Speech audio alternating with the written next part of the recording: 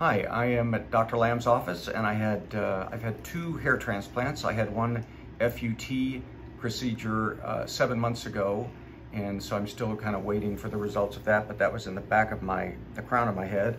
And then the front part of my hair was an FUE procedure that I had done about 1.5 years ago, and I was really bald. So it's amazing to have the amount of hair that I have.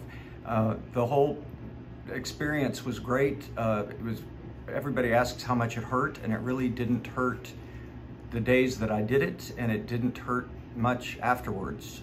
So the whole thing's been very easy, and the care has been great, and the people are wonderful. So I've had a really good experience with this, and it's kind of fun to have some hair as I move into my 60s. So anyway, I'd recommend them highly.